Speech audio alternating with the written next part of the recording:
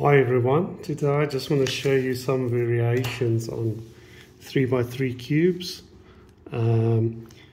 If you have a 3x3 cube with letters on or pictures, it can happen that the centers are not orientated correctly after you've done the cube like this.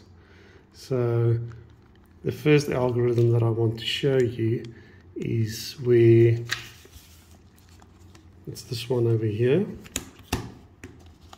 Okay, just take note of that. So you use this algorithm in a scenario where the left center should rotate clockwise.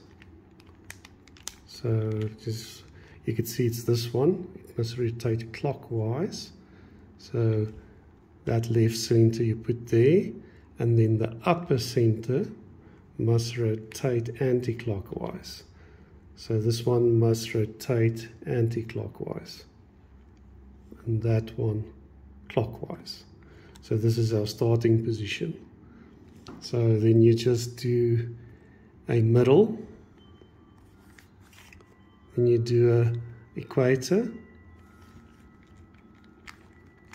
Okay, middle accented, upper,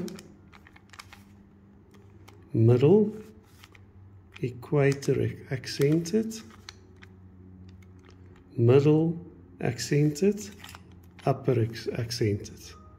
And now you can see that this one is correct, and the other one as well, that one.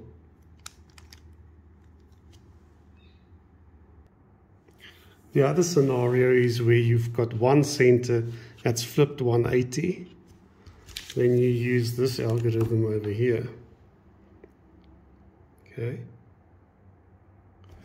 And to illustrate that, with the one that needs to be flipped 180 in the upper part of the cube, you just do a upper, right,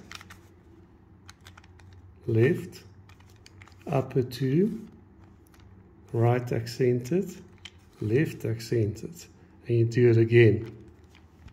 Upper, right, left, upper 2, you do a right accented, left accented, and there you can see it's flipped 180 and it's perfect.